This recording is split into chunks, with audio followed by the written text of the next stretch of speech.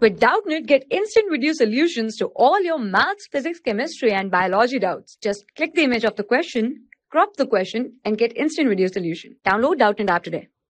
Hello everyone, consider the given question. Calculate the momentum of the particle which has de Broglie wavelength 1 angstrom, that is 10 to the power minus 10 meter, and Planck constant, and that is h is equal to 6.626 into 10 to the power minus 34 joule second.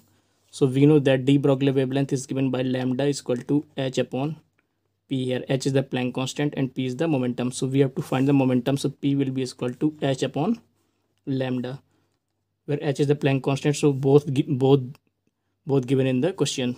So 6.626 into 10 to the power minus 34 joule second, and lambda is given 10 to the power minus 10 meter. So after calculation we will get the value of momentum will be equal to 6.626 into 10 to the power minus 24, and we know that the unit of momentum, MKS unit of momentum, is kilogram meter per second, and this is the required value of the momentum of the particle whose wavelength is 1 angstrom and whose wavelength is 1 angstrom. So this is our final answer.